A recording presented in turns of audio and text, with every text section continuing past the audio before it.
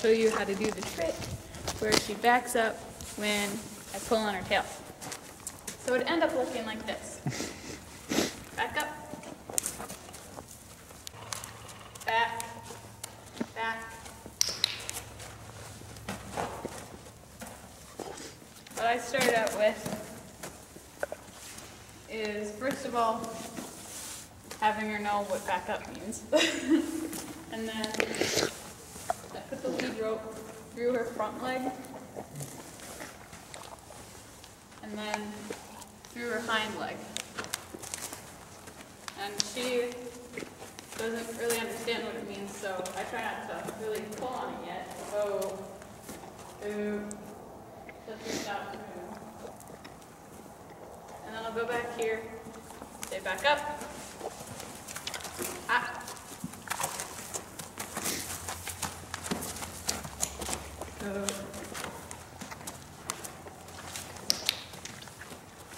Good girl. So I'll click when she backs up from that.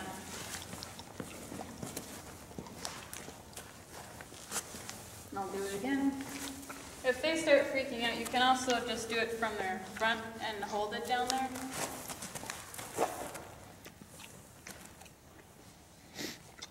And they'll usually, they'll end up following the pressure, so either way you can do it. And then what I'll do once they know that, I'll stay back up and giving pressure and pull on the tail at the same time. If you wanted to test if they figured it out yet, you can just not put it, you just leave the lead rope out, and then go back and pull on and say back up. Spin. Spin. Good girl. Come on.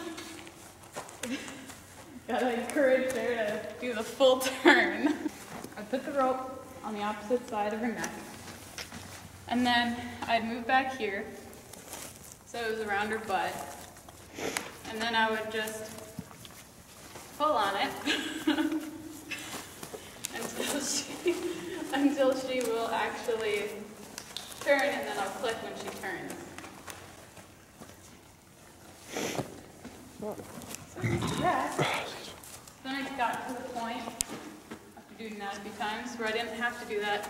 I just have to wiggle it a little bit, and she would do the turn. Viva, say no. There you go.